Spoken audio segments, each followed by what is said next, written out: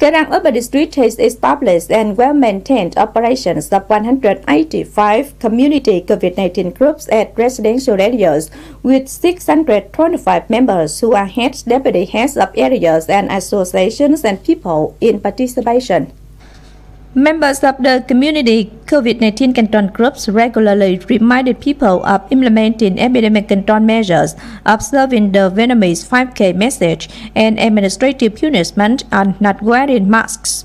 Besides, group members also mobilize people to detect and swiftly report to authority and grassroots medical workers any suspected cases and those that don't declare their medical conditions voluntarily and give help to tracing cases involving to infection to authorized units. These efforts have helped Cái Răng Urban District leaderboard for COVID-19 epidemic control detect any risks of epidemic transmission in the district.